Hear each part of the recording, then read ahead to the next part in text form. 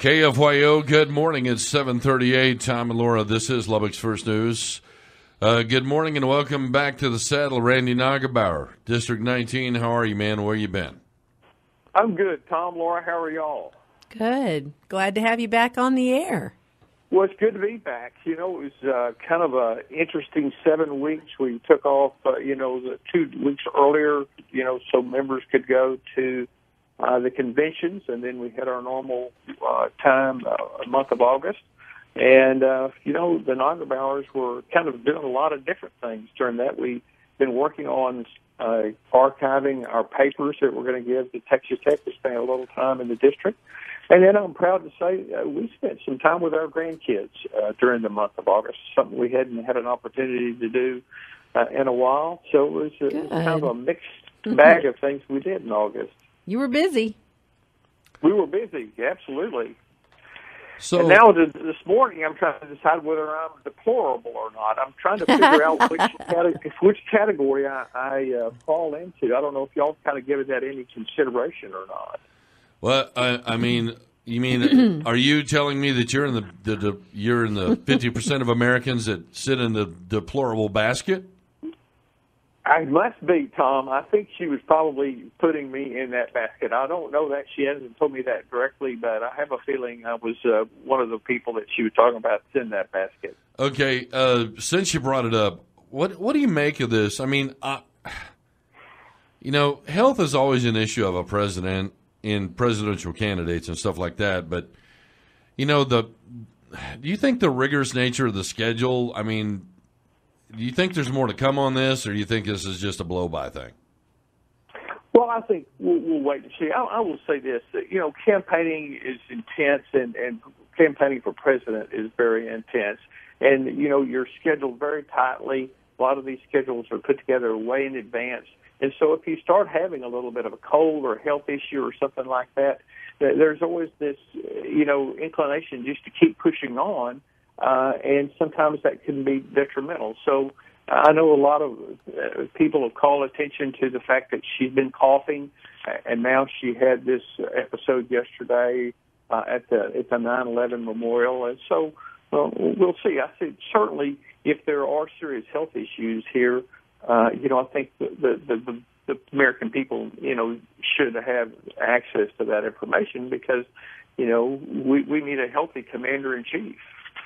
Well, this is interesting. Donald Trump said that, he just had a physical and that he's going to release his report and hopefully his numbers are going to be good. But, you would think that, now that he said that he will, and he is, I mean, hell or high water, he's probably going to release the numbers. But, I think in general, people want to know about the health of, a presidential candidate. Yeah, I think so, too. And I think what's going to be kind of tricky here for Trump is that he won't release his tax returns yet. She's released her tax returns, and now he's calling on her to release her health records. He said he'll do. So I think could be a slippery slope for him. But I do think it is important information. Yeah. Okay, we're going to hit a break, but I wanted to ask you about people inside the party and the way that they're supporting Donald Trump, and if it's just something that people are going along with because nobody anticipated that Donald Trump would be here, 11, 12, 13 months ago. Nobody anticipated that, no. And, I think everybody's trying to kind of get their arms around that. I think the thing that they get their arms around most is that they don't want Hillary Clinton. And so they're warming up to the fact that if you don't support Donald Trump, then you're really going to be supporting Hillary Clinton. So within the party, you've seen some members that have openly embraced Trump, others that have said, used the term, I'm going to support the nominee. Others are just kind of running their own campaign and staying away from, the presidential endorsement or so there's a lot of different ways people are approaching that right now. All right. In conversation with Randy Neugebauer back after a 7-week congressional recess, 7:42. Good morning. Good morning. Right now, 7:47 in conversation with Congressman Randy Neugebauer. Welcome back to the program, and good morning. Hello. It's good to be back. Yes. All right. Man, you've been gone a little bit too long. Slow on the uptick there. But that's all right.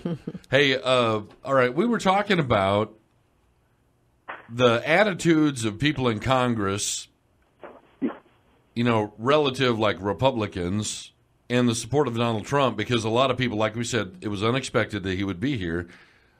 And most people just didn't take him for serious, that, he could possibly even considering the fact that he could end up as the nominee. I mean, it was just not even considered a possibility. So, now you have people that,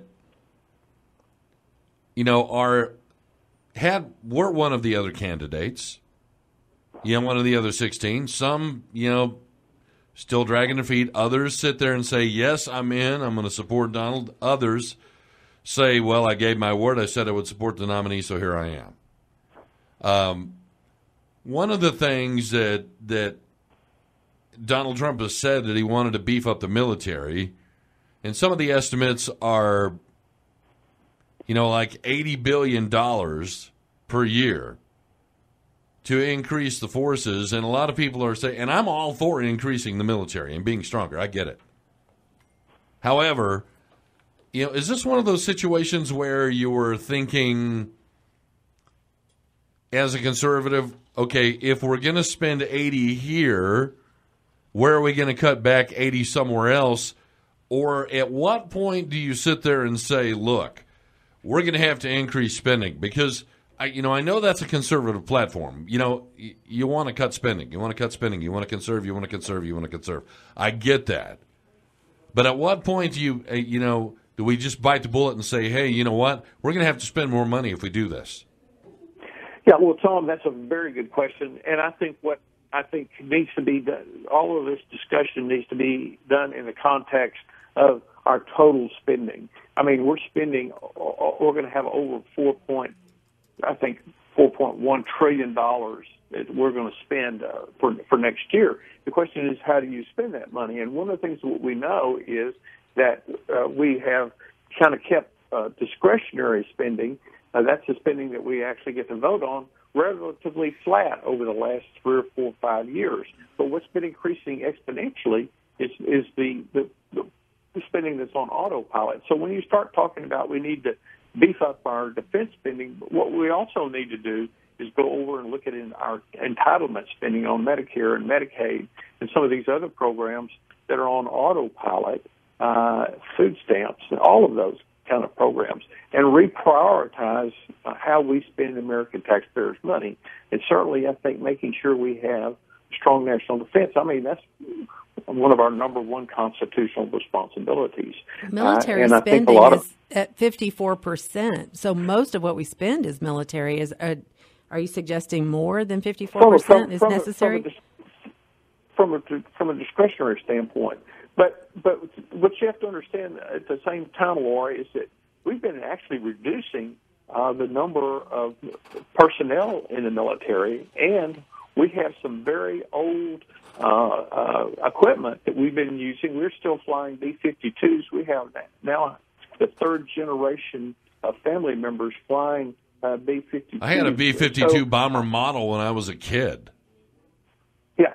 So I think what we have to do is it's not so much how, and not always how much we spend in a certain category. I think, for example, in defense, I think there's room for some reprioritization of how we spend money and in sustaining some of these old weapon systems because it's that base is in my district or that is being manufactured in my district. I think we have to get past that and start really kind of saying, what does it take to keep America secure?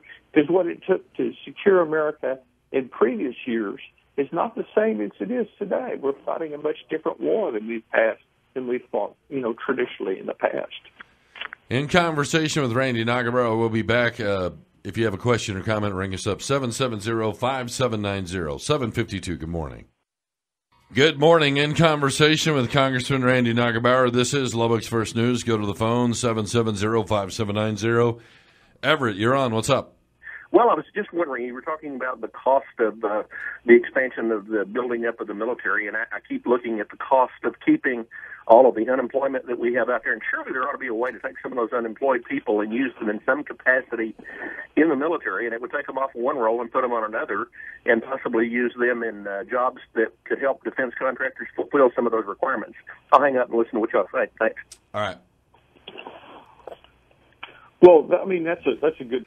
I think one of the things that we've been talking about is I said we've had a drawdown really of our military, and so we've been basically reducing the number of people that are in the military.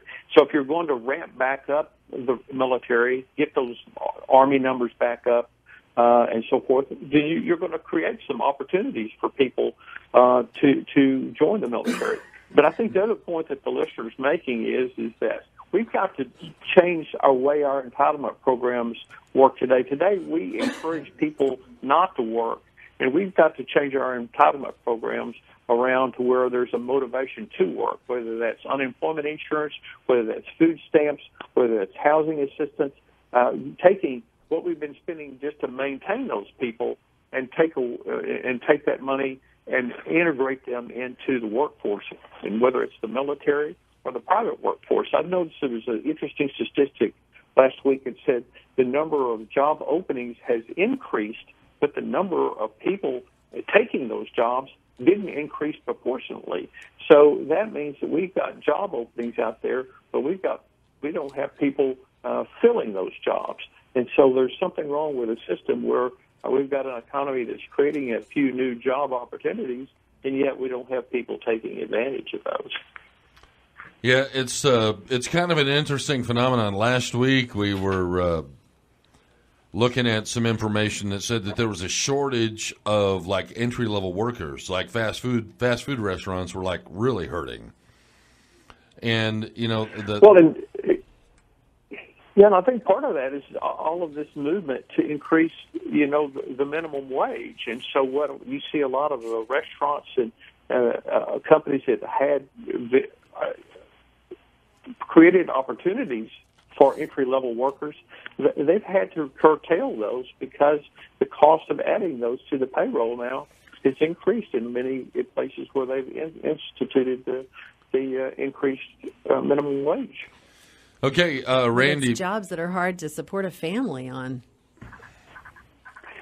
Well, they are, but what we have to understand is that most people that were on minimum wage last year aren't on minimum wage this year. I mean, you've got to create value in yourself, and so you get an opportunity.